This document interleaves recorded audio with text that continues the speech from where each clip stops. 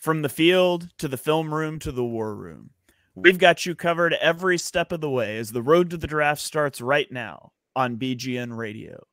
Hello and welcome to another episode of the BGN Draft Show. I am your host, Shane Haff, and you can follow me on Twitter at Shane Haff NFL. I'm joined today by my co-host and fellow draft enthusiast, Deibs. Give him a follow on Twitter at Mr. Crockpot. Be sure to check out his podcast, Party on Broad, all of his draft content on the BGN YouTube page. Deibs, how are you doing today? Doing well, man. Talking about a great group of prospects today. All 10 guys we'll be talking about. Maybe could be drafted in the first round. It is loaded. So it'll be fun to talk about this. Yeah, it is a deep offensive line draft, and we're going to break it all down. Also joined by my co-host on Chalk Talk, Mark Henry Jr. Give him a follow on Twitter at Mark Henry Jr. _. Be sure to check out his Tough Cover radio show every Saturday. Mark, how are you doing tonight? I'm doing well, and yeah, I mean, this is a pretty historically good offensive line draft class. So normally I'd say, oh man, offensive line, it's not as fun to cover. But man, this year with the monsters that we're covering, some of the behemoths, some of the incredible athletes at the offensive line position, there's a lot to like, and I think Eagles fans, whether we like it or not, probably need to learn some of these names. Yes. Yeah, absolutely. So we're going to go ahead and dive in. We are doing our top 10 offensive linemen. We're combining offensive tackle and interior offensive linemen because sometimes there's some shifting between those positions. We'll tell you where we think these guys fit in, and we'll move through it as quickly as possible here. So don't let the prospect of an hour of offensive lineman talk scare you away. This is after this, we've only got a few position groups left. We'll have wide receivers next week, and then we also have defensive backs and tight ends, and that will wrap up our coverage at all the major position groups. So if you've missed any of those, you can go back and check them out.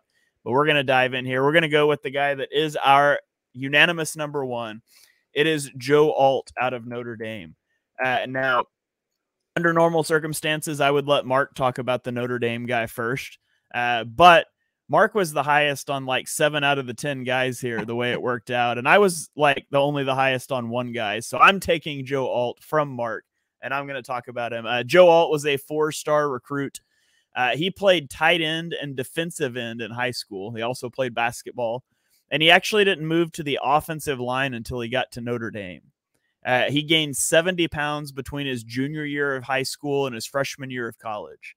His father was a 13-year starter and a 2-time Pro Bowler at left tackle in the NFL. His brother plays professional hockey in Germany. This is an athletic family. And Joe Alt's no exception. He is 6'8" and 5/8 of an inch, which is 98th percentile height for an offensive tackle. He's 321 pounds, which is 71st percentile. He had an 87th percentile 40-yard dash, 88th percentile broad jump, and a 94th percentile 3-cone. All in all, that is a 9.91 relative athletic score, basically saying he is in the 99th percentile of athleticism among offensive tackles ever. He was a first-team All-American in both 2022 and 2023. He played 2,178 snaps in his 3-year career. All of them were at left tackle. In those snaps, he allowed only 3 sacks and 17 pressures, which is a 0.3% sack rate, a 1.7% pressure rate. He also only committed 4 penalties in his whole collegiate career. And in 2023, he was PFF's top-graded offensive lineman overall. I mean, you just watch this guy. If you want to learn to evaluate offensive linemen, watch Joe Alt, and if he does it, it's good. I mean, he's got teach tape on nearly everything.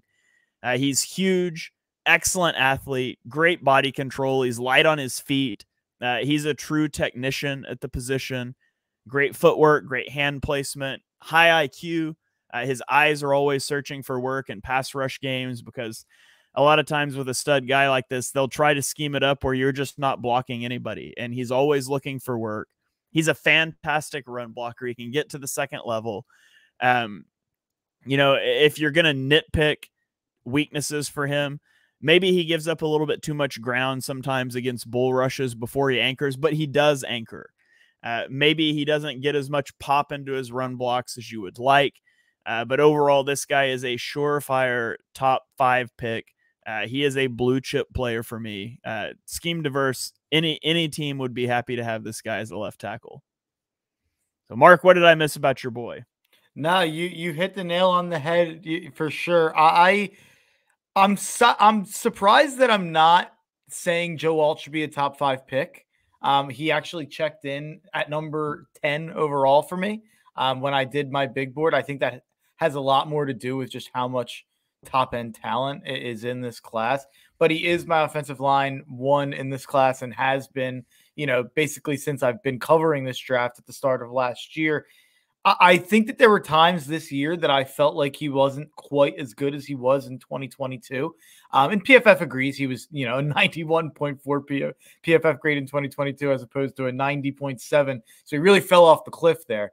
No, I'm joking. He was still the highest graded, as Shane said, in 2023. But I think I was being fooled a little bit. He was trying to cover up some deficiencies on that offensive line. This was probably the worst offensive line he played on at Notre Dame out of the last couple years. And I think at times he was trying to cover some things up to cover up for guys who weren't quite as good, but he still only allowed 2 hurries on the year. He was a 3-year starter at left tackle. You can install him as your left tackle at the next level for the next 10 years, and you could feel incredibly comfortable about it. He's surprisingly quick on his feet for being as huge as he is.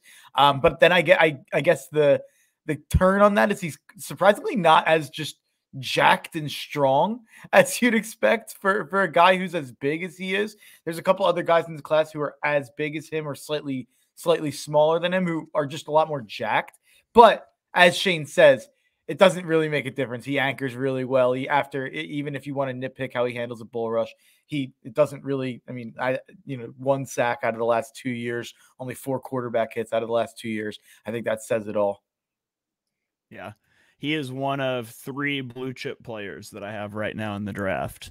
Wow. Okay. Wow. So but I have not officially decided whether I'm going to have Brock Bowers as a blue chip guy or not. So, but he's up there for me for sure. Deibs, anything you want to mention about him before we go on to number 2?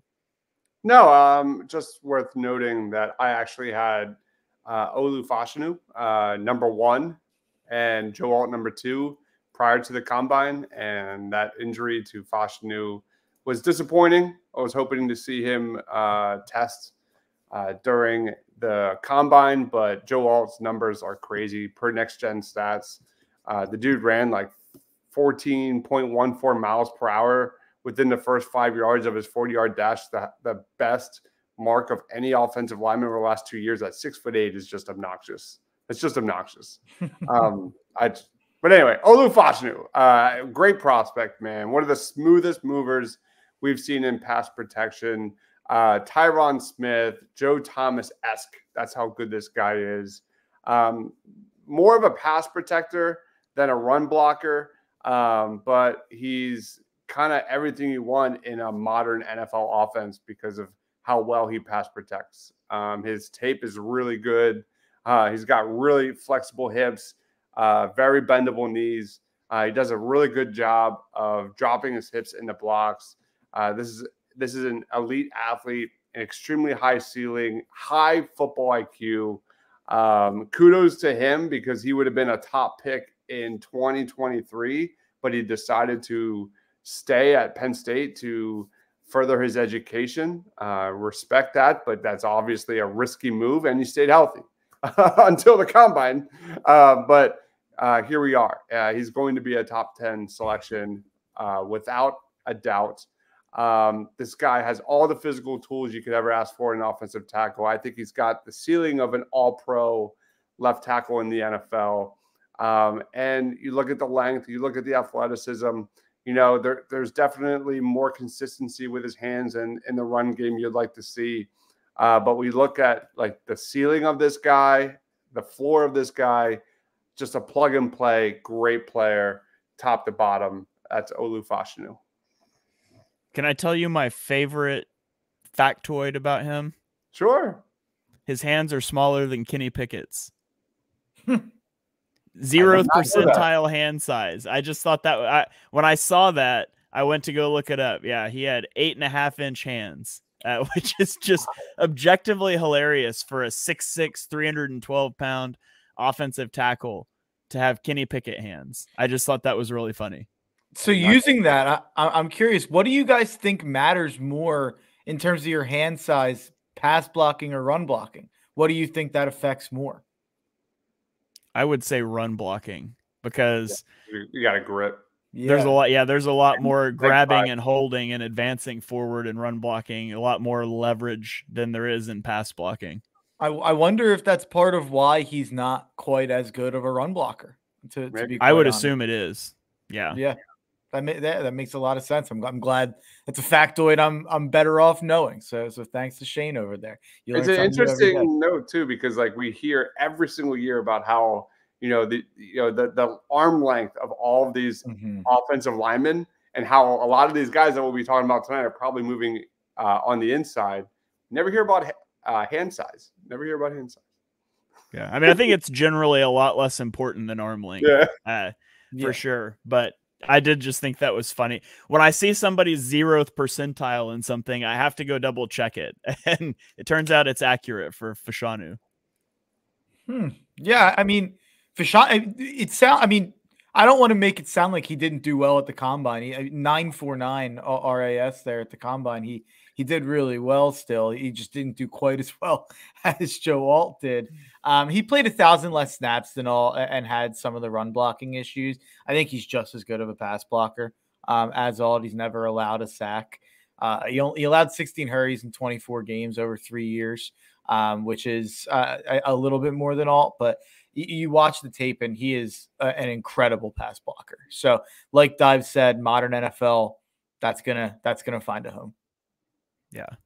All right. Well, that is our number 1 and number 2, which was unanimous. Now we're going to get to our number 3s. And Mark, you're number 3. He comes in at number 7 for me, number 5 for Dibes. It is Talisi Fuega out of Oregon State. So talk to me about your guy.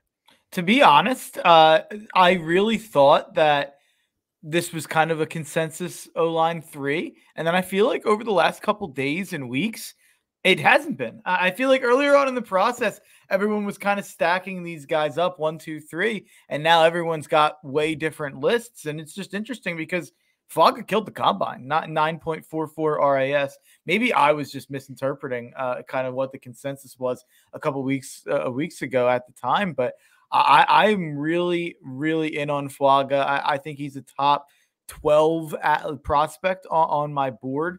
6'5.5", 324, 33-inch arms, not exactly what you want. Probably I believe the shortest of anyone in my top 10 without or any tackle in my top 10, excluding an interior offensive lineman.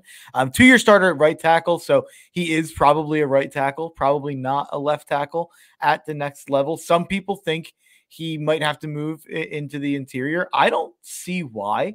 I think he is perfectly fine sticking at right tackle for the next 10 years if you draft him. He's allowed 0 sacks over the last 2 years, only 5 quarterback hits, 18 quarterback hurries. He had an 88.2 PFF grade this year in 2023. 716 pass blocking snaps without a sack is pretty impressive, I'd say. And for having said that, for how good he is as a pass blocker, he was a much, much, much better run blocker. And that was what Oregon State's scheme is. It's zone blocking, very run-heavy scheme. Jonathan Smith, who just got hired by Michigan State, will probably be taking that there with him. It's a big trademark of his. But he had an 80.0 pass blocking grade with PFF, but he had a 90.9 run blocking grade. He's got incredible balance. He has multiple clips, sending people flying off their feet in the second level. I just think this guy is a really, really good player on the outside. I don't see why. I think sometimes people get obsessed with some of these metrics and saying, oh, well, he's not going to be a tackle. He's going to move inside. 6'5.5", 324. I know that the arm length's 33, but I think he's a tackle. I think people are overthinking it. Yeah, I put down that he could potentially kick inside to guard, but I don't think you draft him with that being your number 1 plan, unless you're a team like the Eagles that's obsessed with drafting, a replacement for an offensive lineman several years before they retire. In which case, I could see this being a guy the Eagles would love to draft to put at right guard and then move him out to right tackle when Lane Johnson retires. But they just did that with Cam. Yeah. I mean, as far as what you do, if you're a team that's drafting this guy to play right now, I think it's at right tackle. And you just have on the back burner. Maybe the arms turn into a problem and maybe we kick him inside, but you definitely want to try these guys outside first. And something I'll say, just a note, because for some reason, weirdly, I feel like Shane, I always see in debates or talking on Twitter with Bears fans. I don't know what it is, but I feel like a bizarre percentage of my followers are Bears fans on Twitter. So I see, and I follow some of them. So I see just a lot of Bears fans talking about this draft. And I thought this was interesting. Someone retweeted this from a Bears writer and said the Bears sent all their top brass to the Oregon State Pro Day on the day that they just traded for their number 2 receiver. I think that there's a good chance Talisi Fuaga is off the board at 9 to Chicago. Interesting. All right. Well, that would definitely prevent the Eagles from selecting him to play right guard. Yeah, that would. All right. Well, that is Talisi Fuaga. Mark's number 3. Deibs has him at 5. I have him at 7. Let's talk about the guy that Deibs and I have at number 3, and it is J.C. Latham out of Alabama. He was a 5-star recruit in high school. He actually played defensive end his first 2 years of high school football. He is 6'6", 342 pounds, which is 95th percentile weight. We talked about short arms. He's got 82nd percentile arm length. He played a little bit of right guard as a freshman, and then he became a 2-year starter at right tackle. In 869 pass blocking snaps over the last 2 years, he allowed 1 sack, which is a 0.1% sack rate, and 20 pressures, which is a 2.3% pressure rate, while committing 17 penalties. He was a second-team All-American and a first-team All-Conference in 2023. I think when you see Latham, the first thing that really jumps out is the strength that he has. Like, there's a lot of power packed into his frame. But he's got an impressive blend of like coordination and agility for a guy that's almost 350 pounds. He's got really good hand placement and strength to lock down edge defenders.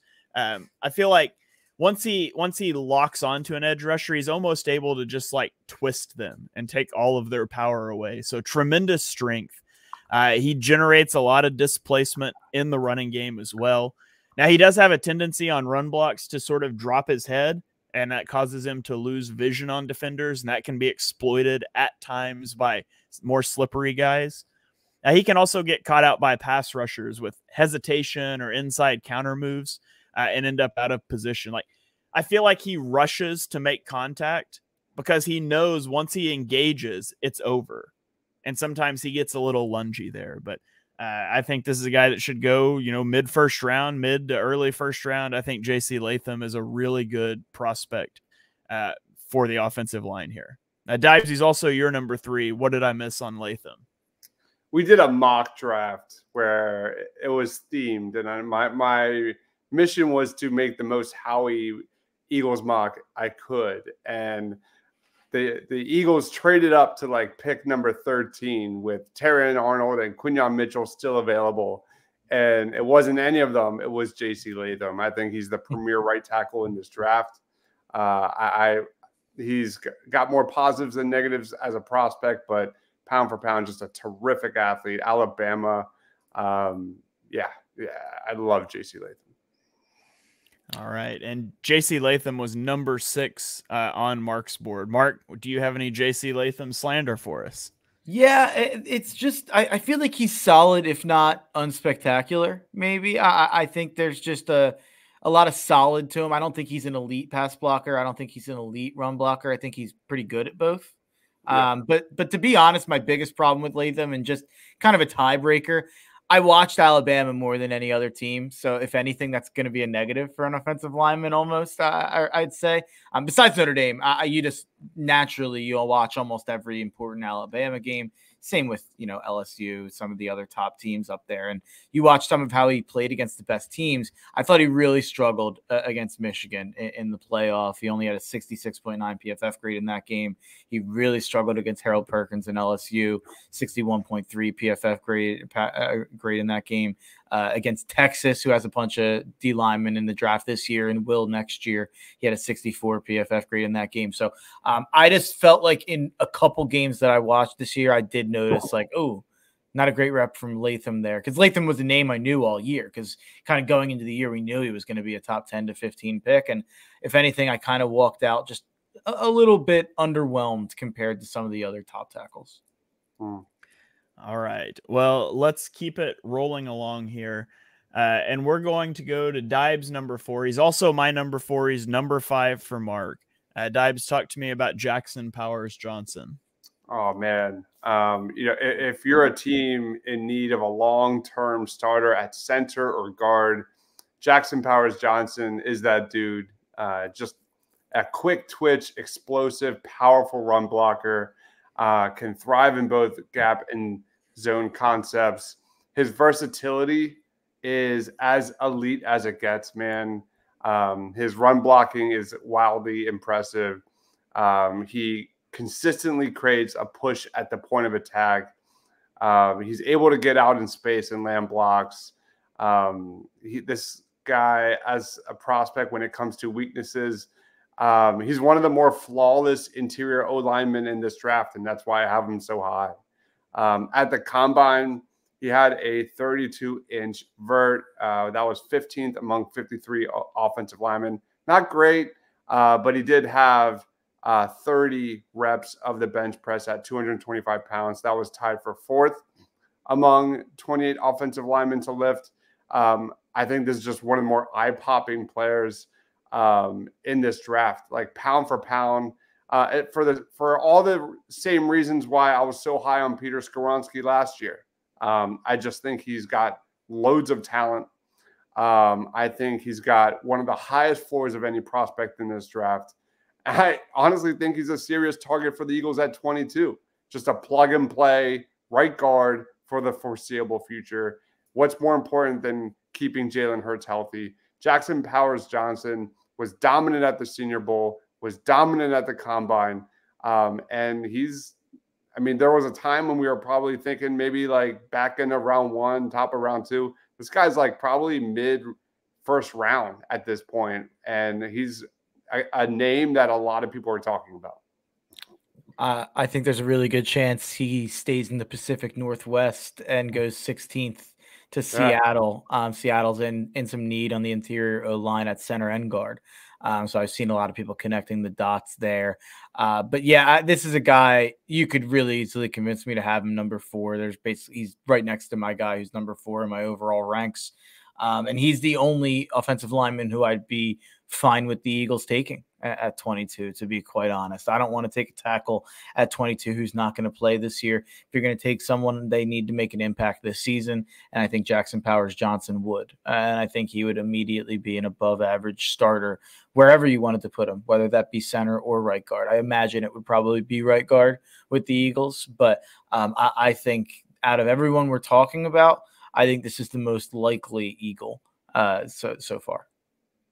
All right. Yeah, I'm also very high on Jackson Powers Johnson, but Deib's covered it really well. I really don't have a lot to add there, other than he was a backup right guard for Oregon for 2 years before he switched to center. So it's not just out of the blue, oh, he could play guard because it's what the Eagles need.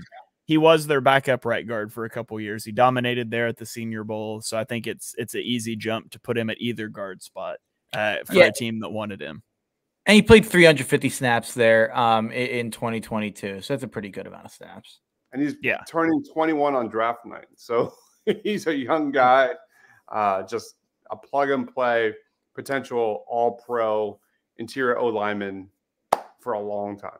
And Shane will tell you, because he's nailed a couple of them, interior O-linemen, when they can pop right away to the point of being all-pro level. I mean, we've seen it with Creed Humphrey, Trey Smith. We've seen it a couple times with interior O-linemen.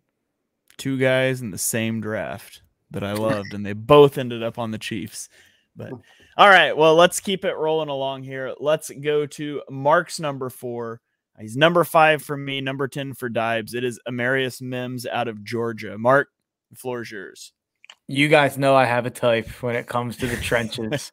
And this guy is just an absolute monster. I mean, 6'7.5", 340, moves incredibly well, 9.5 RAS, 36 arm length, which is just, I mean, that's preposterous. That shouldn't be allowed in the NFL. His top RAS comp is Andrew Whitworth, but Mims has like 2.5-inch longer arms.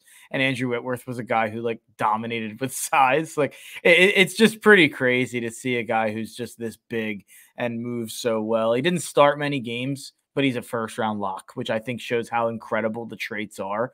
An 81.2 pass blocking grade, 68.4 run blocking grade, just freakishly long arms, freakishly big hands. I don't know, Shane, if you have the measurement for his hands. I saw it earlier and it's absurd, but just freakishly big hands, and he's bigger than you and he knows it. And that's how he plays.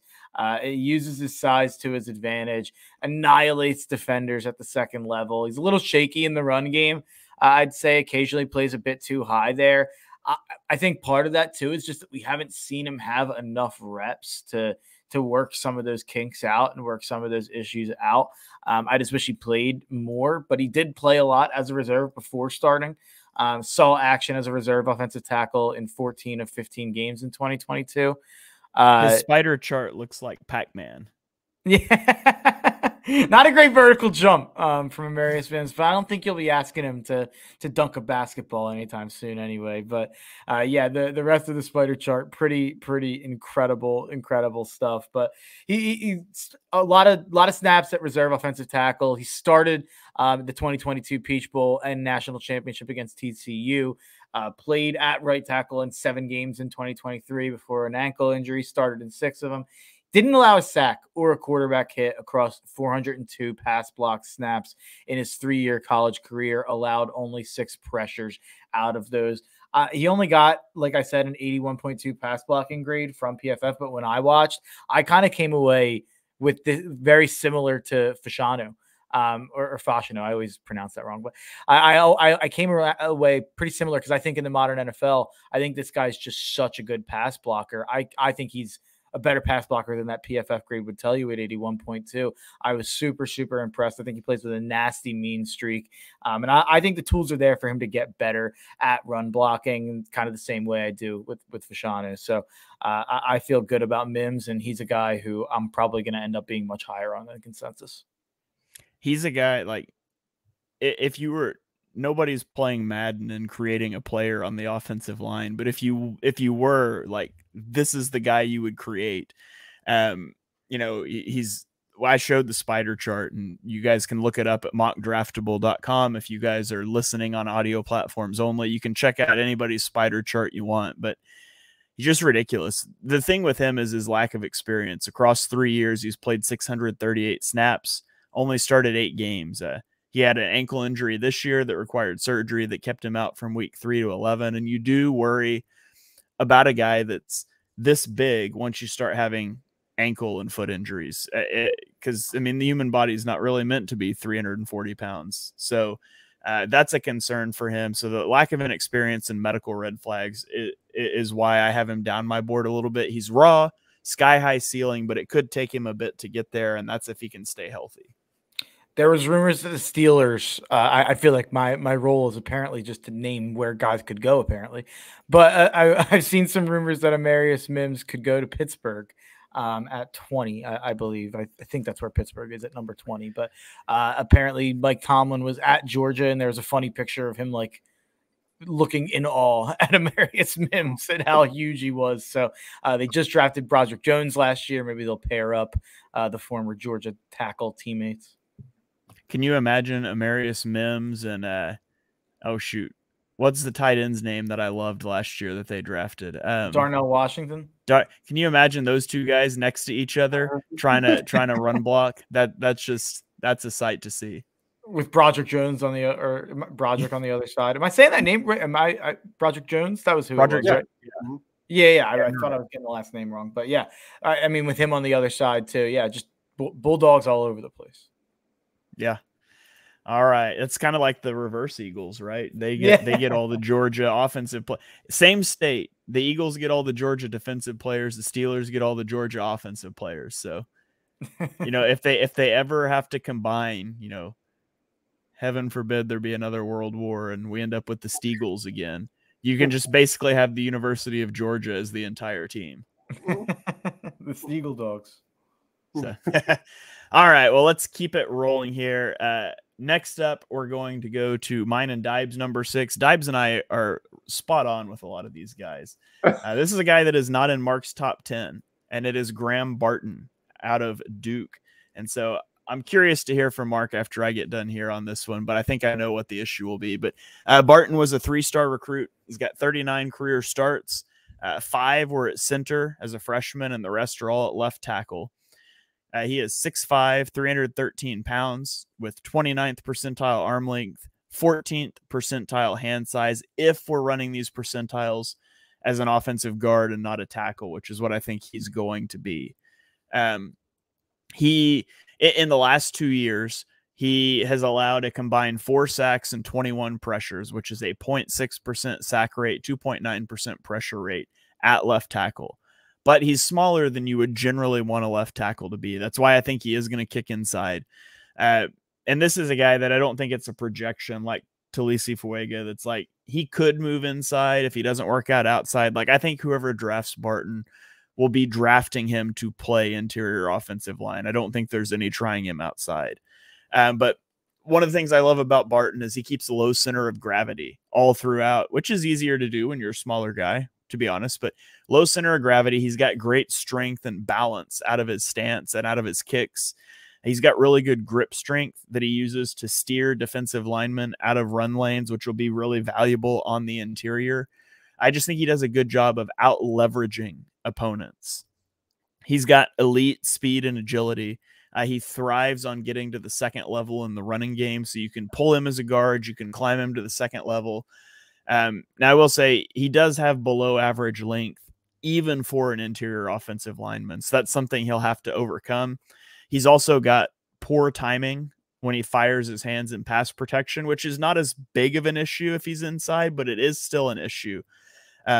He also allowed a lot of inside pressure when he was on an island blocking against an edge rusher, which again won't happen a lot when you kick him inside. So I've got a first round grade on him. I think a lot of his weaknesses are eliminated entirely when you put him at guard. And so I think he's going to be a really good guard for somebody that's going to go in the late part of the first round. Deibs, what are your thoughts on Barton? Anything I missed there? No, just elite positional versatility. Like, he can play everywhere, whether, like, he's got, again, just like Jackson Powers Johnson, he's got a really high floor. I don't know if he has all pro written all over him, but he is going to be a quality starter for a long time, or a depth piece for a long time, or a tackle if a team is in a pinch and they need to throw a tackle. Like, he's got great versatility there, and that's why I'm so high on him.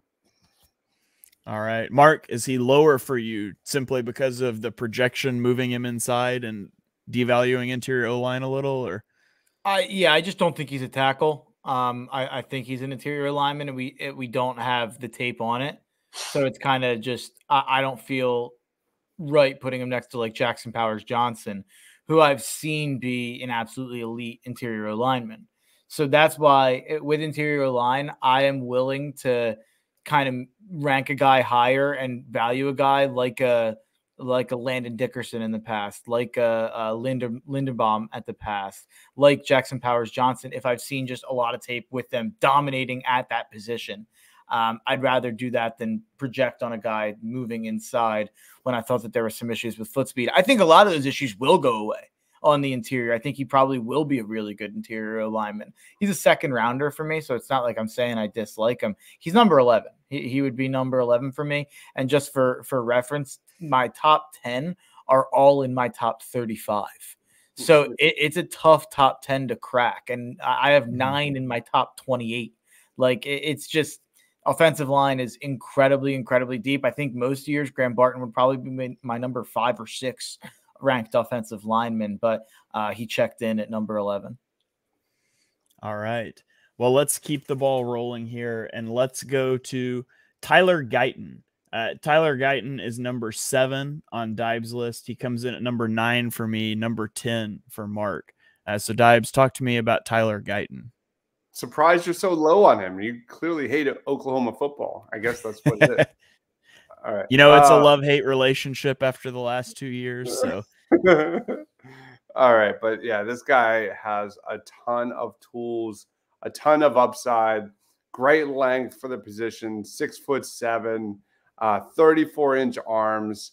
That at what, 322 pounds ish. And the way he moves is pretty impressive. He moves like a great athlete. He's got solid knee bend. He's got quick feet and fluid hips, powerful blocker. He plays with a really wide base. Negative wise, he's all about projection, kind of like Amarius Mims in some regard. In 4 college seasons, 2 at TCU, 2 at Oklahoma, he played just over 1,000 snaps in 27 games. Only started 15 of those 27 games. And I think he projects as a developmental tackle with the potential to start early in his career.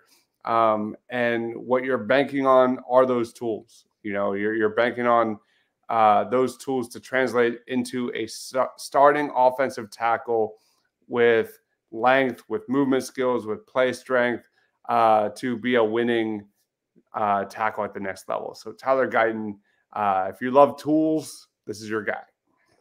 Yeah, he was actually a 3-star recruit as a defensive end. He didn't play offensive tackle until he got to college. And I think you can see that. Like, he's very unrefined. His footwork's kind of all over the place. His leverage is inconsistent in the running game.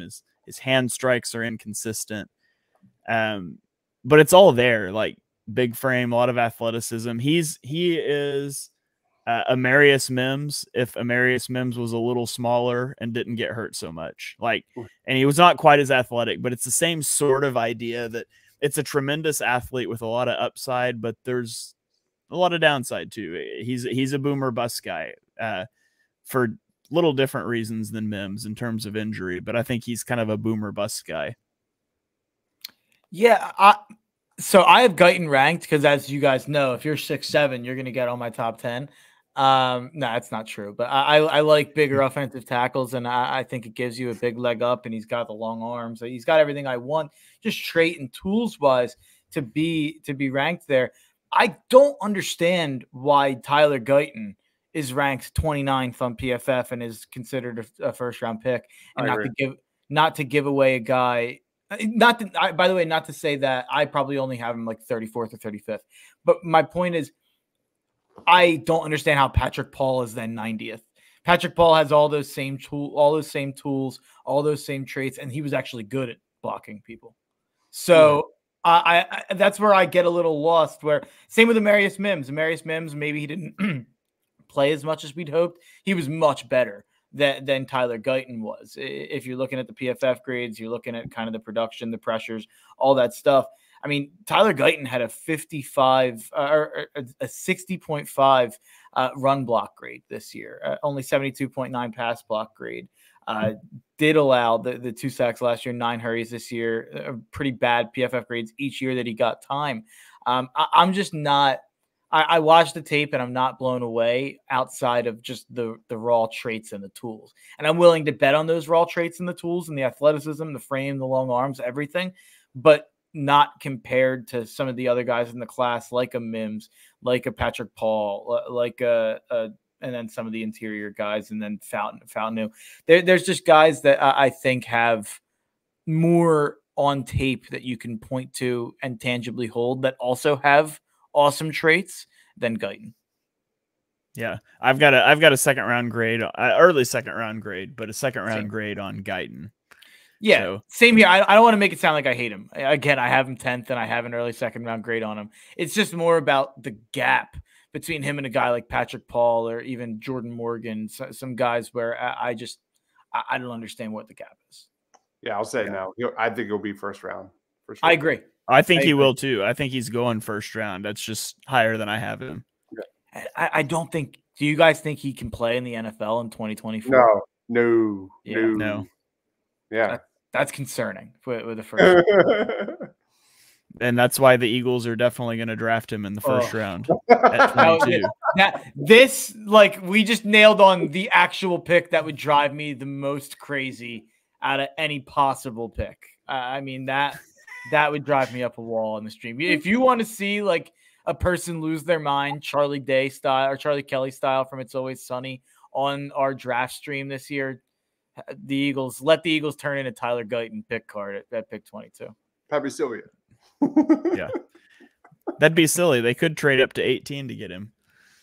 So, all right, I'll stop giving Mark a hard time here. We'll move on to the next guy on the list is Troy Fountainu. Now he is 8th on mine and Dive's list. He's 7th on Mark's list, but I'm going to talk about him first anyways because somehow I was only highest on like one guy in this whole show, so I don't know how that happened. But Troy Fountainu out of Washington. He's a 4-star recruit. He is small, 3rd percentile height at offensive tackle, at least 13th percentile hands, but he's an elite athlete, 91st percentile 40-yard dash, 90th percentile vertical, 91st percentile broad jump, and a 9.4 relative athletic score.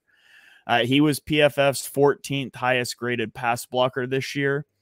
In his career, he played 100 snaps at left guard and then 1,731 snaps at left tackle. And over the last 2 years, they allowed a 0.2% sack rate and a 3% pressure rate. He was a third-team All-American this year and a first-team All-Pac-12 selection. He's got elite athleticism. I mean, and you would hope so for a guy that's smaller, but that athleticism pops. Like, he is a weapon on the move in the run game. He specializes in hitting moving targets, taking those guys entirely out of plays. He's got strong hands that control reps once he's able to latch on to defenders. You're not going to get out of his grasp very often. And he's a tone setter on your offensive line. He's a hustle guy. He looks for somebody to hit when he's uncovered. He's never taking a play off. He's a fun guy to watch. Now, he does, similarly to some of these other guys I've talked about, he pushes to get hands on guys early. And sometimes it results in pass rushers setting him up with stutter moves. He wants to hit that knockout blow early. Again, this is a tone setter guy. He's prone to push-pull moves. He is an older prospect at 23.5, and I have serious doubts about him playing offensive tackle in the NFL. And so you get into, if you're going to draft a guard, just draft a guard, right? And so these guys that are offensive tackles that didn't really play guard but are probably guards in the league, they get into a tricky spot to evaluate sometimes. Because you have to involve projection there, right? Like, if you need an offensive guard, are you going to draft Troy Fountainu? Or are you just going to go draft Jackson Powers Johnson? Are you going to go draft Graham Barton, somebody that's a little more one-to-one fit? I realize Graham Barton actually didn't play guard, but he's played center. He's played a little more inside. And so I think that's the downside on Fountainu. It'll be really interesting to see where whomever drafts him starts him out. That's what I'm really interested to see, but I think he's a guard. I'm a bit more bullish on him as a tackle. I think he could be a guard. I'm not. It's not like I'm coming on here the way I did about Flaga, where I'm like, I think he's a tackle, and people are trying to change him. I think it's very possible he's an interior offensive lineman. Just watching the tape, I'm willing to listen if he wanted to be a tackle, and if the team wanted to make him a tackle. His 2022 was better than his 2023. In terms of pass blocking at the tackle position. But I also don't want to, he gave up the 2 sacks and a couple quarterback hits and more hurries this year. I don't want to let a couple bad reps ruin like a year and a half of tape, I guess, where I felt like for the most part, I walked away really impressed with him at tackle. But the length is obviously a problem. He's going to struggle with taller edge rushers, although I don't think you can find a ton of instances of that on tape. There's a few out there, but I think he's a guy who just played against he really stepped up in the playoffs in big moments against really good defensive lines. I felt that the Washington offensive line ended up kept Penix pretty clean there. But yeah, I understand how some of the stuff I said about Barton could be hypocritical with me having Fautanu at 7. There's not much separating Fautanu from Barton in my actual rankings, just besides the fact that I'm a little bit more bullish on the fact that I think he could potentially be a tackle, whereas Barton, I don't see it. All right. Dibes, anything you want to add there? He's a straight up dog, man. He's a dog. Like he plays with a mean streak. He was a fun guy to watch. I watched a lot of Washington last year, and he's an animal, man. Like I love how you said, I think, tone setter. That's a really good way to describe Troy Fautanu. And I do think he's a sneaky, underrated Eagles target with a guy that could be a right guard and then, play right tackle in a pinch if needed. And I think Eagles fans would love him. That mean, nasty streak he brings to the football field. All right. Well, let's keep the ball rolling here. We're going to talk about a guy that is exclusive to Mark's board. His number 8 guy. Talk to us about Patrick Paul. So, yeah, you guys aren't big wrestling fans, but there's a legendary wrestler named Big E, and he was a former Iowa offensive lineman, actually. Big E Langston. He went to the WWE instead of going to the NFL. And he's this huge guy. And he talked about why he liked these big wrestlers as his favorite wrestlers. And he famously said, "Big meaty men slapping meat."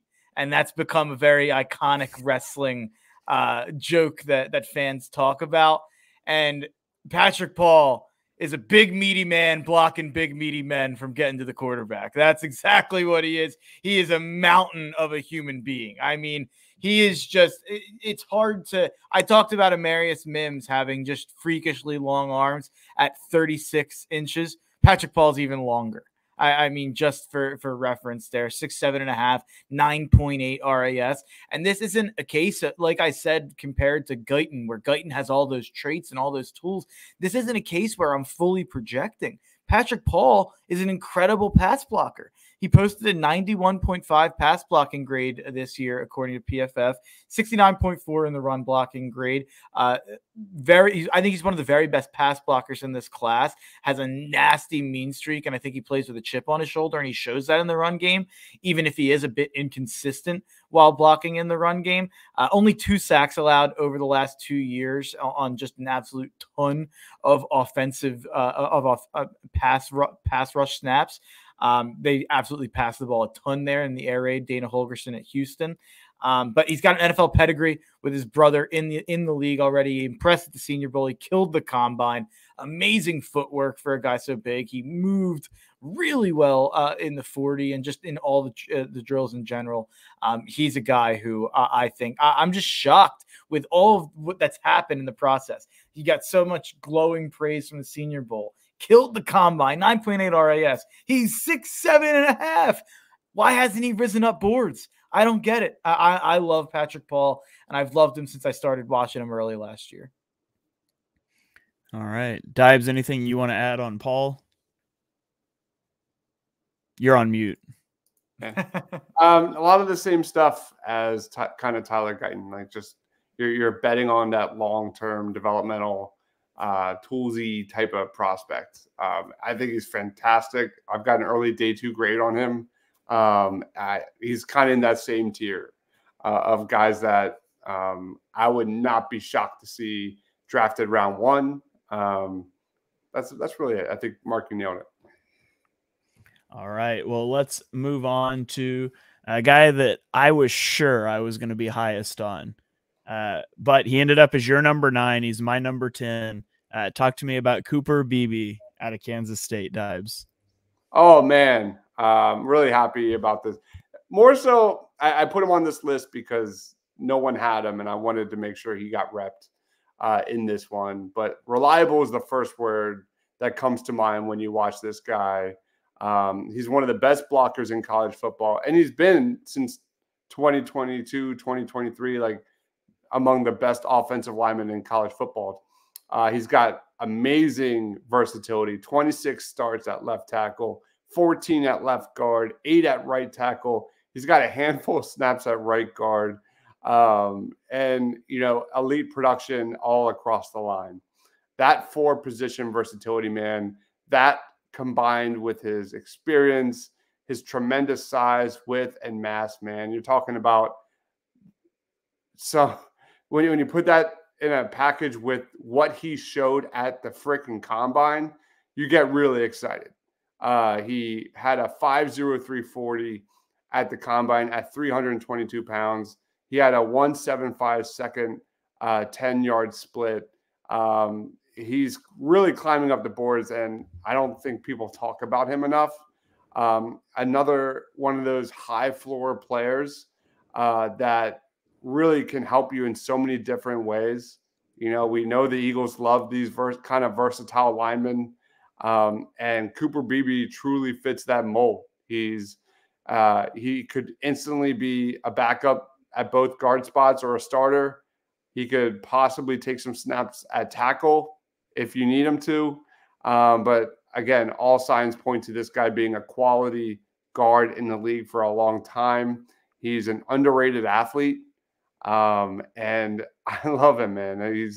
He's one of the top guards, one of the top interior linemen in this draft. Yeah, I feel like when you look at, he's, like you said, he's got tremendous versatility. He's played right tackle, left guard. So he can play a lot of positions for you. He was the Big 12 Offensive Lineman of the Year each of the last 2 years. Really high IQ player. I think the big negative is just his arms are really short, 2nd percentile, and that shrinks his margin for error with punch timing and placement. And he doesn't have the best lateral mobility, but he's still overall, he's got a 9.3 relative athletic score. This is a guy that I would love to see the Eagles take at 50. I think he goes, I've got a 2nd round grade on him. I would love to see him as a right guard of the future there for the Eagles. So he's a player that I'm very high on, but apparently not high enough to get to cover him first on this podcast. I thought I'd be highest on him at O-line 13 when we eventually got to our full big boards, but that wasn't the case. And I'll just log my complaining about PFF's rankings on their draft simulator, as I do with all mock draft simulators. I complain about dumb rankings. I'm a Notre Dame fan. Blake Fisher should not be ranked 45 spots higher than Cooper Beebe on any overall draft board. That is a horrible job by PFF. I just wanted to throw that out there. That's funny. All right. Well, Mark, bring it home for us here.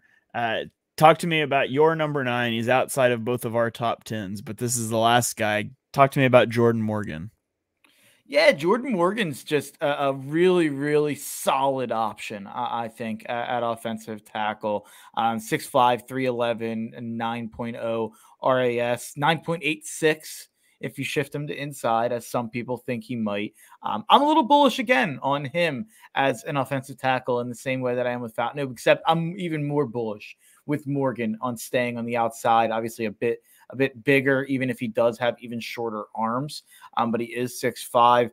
He was bad in 2021 as a really young player at Arizona, but he was excellent in both 2022 and 2023. Last year, he had an 87.3 pass blocking grade, a 77 run blocking grade. You guys know I felt like every week I was talking about Arizona, whether it be a player I was covering or a game we were talking about. I was definitely in tune to Arizona. He was playing left tackle there. They passed the ball an absolute ton as well. He played really well against some of their best opponents, I felt like, throughout the season. Really, really smooth. Again, I just think everything on tape, and if you just didn't know that he had 32.75-inch arms, I don't think people would be nervous at all. And I think he'd be ranked higher, and I think we wouldn't even be talking about if he was an interior lineman. But I get it. The arms are short. All right. Well, there you have it. That is our top 10 offensive linemen. To recap here, I have from 1 to 10, Joe Alt, Olu Fashanu, J.C. Latham, Jackson Powers Johnson, Amarius Mims, Graham Barton, Talisi Fuega, Troy Fountainu, Tyler Guyton, and Cooper Beebe. Mark has Joe Alt number 1, Olu Fashanu, Talisi Fuega, Amarius Mims, Jackson Powers Johnson, J.C. Latham, Troy Fountainu, Patrick Paul, Jordan Morgan, and Tyler Guyton. And Dibes goes Joe Alt, Olu Fashanu, J.C. Latham, Jackson Powers Johnson, Talisi Fuega, Graham Barton, Tyler Guyton, Troy Fountainu, Cooper Beebe, and Amarius Mims. So that is it. That is our top 10 offensive linemen. Congratulations. If you're still listening 55 minutes in and you want some honorable mentions, Dibes, honorable mention. You got anybody you want to talk about? Yeah, the guy I want to talk about is Zach Frazier. Really fun interior offensive lineman. Just a dog. I guess I have a type. I've had a theme here tonight. But this guy has elite production. He's a densely built center. If it weren't for Jackson Powers Johnson and Graham Barton being elite at what they do, we'd be talking a lot more about Zach Frazier. Excellent in the passing game. He's got some inconsistent play, but I think this guy has starter level traits at the center position, and I don't think he has that much versatility like a Jackson Powers Johnson or Graham Barton. He's going to be a center, which is not a knock, but yeah, Zach Frazier. I think round 2, round 3, someone's going to get a steal, and he's going to be a quality player for a long time. All right, so there you have it, Zach Frazier out of West Virginia. Mark, do you have anybody you want to shout out, or is 56 minutes good for you? Frazier would have been my top shout out. If I'm going to shout someone out, I'll just be quick. Cedric Van Pran is a guy that I'm a lot higher on the consensus. I have him at OL 14. He's a guy who's just played an absolute ton of snaps at Georgia at the highest level on the best, offensive lines and the best teams against the best opponents. And he's not ranked, he's not ranked on day 2. I don't really get that. I think he's a guy who should be a lock in the second round. Hasn't given up a sack the last 2 years. Has only given up 1 quarterback hit the last 2 years. Pretty elite pass blocker on the interior. Maybe not an elite run blocker, but maybe not an elite athlete and grade out perfectly well. But I just think the experience at such a high level, there's no way to me that he doesn't turn out to be an average, at least starting guard or center. All right. Well, there you guys have it. Can I throw one more out? Sure, throw it out there. What the heck? If the Eagles can get him sometime day 3, Zach Zinter out of Michigan, another interior O-lineman, another dog, high football IQ leader. Make sure you keep an eye out for Zach Zinter. He's recovering from an injury. He should be ready to go, but he's going to fall because of that injury. And I'll throw another one out. Dominic Pooney from Kansas. He might be an interior lineman. I don't know how to say his name. Puny. I feel like it's not a great name for an offensive lineman.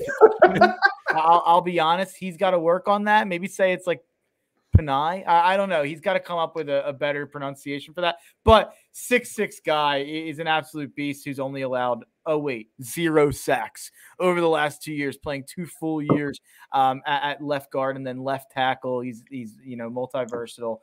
I like him a lot. All right. Well, there you guys have it. Everything you could possibly need to know about offensive linemen in this year's draft. Bless you if you listened all the way through. You're a true sicko like we are when it comes to draft stuff. So take this gold star for what it's worth. But thank you guys for joining us for this episode of the BGN Draft Show. If you enjoyed the show, be sure you tune in next week. We're going to be breaking down our top 10 wide receivers, and it is another deep class. The depth of this class, offensive line and wide receivers. So we're going to be doing top 10 there as well. Make sure you hit the subscribe button so you get that show along with all of the other shows on the BGN radio feed. You can also check it out on YouTube if you want to see our cool graphics and things we throw up on the screen. Those are there as well. You can check us out on Twitter. I'm at Shane Haff NFL. Dibes is at Mr. Crockpot. And Mark is at Mark Henry Jr. And we will catch you guys next week for another episode of the BGN Draft Show. Go Birds.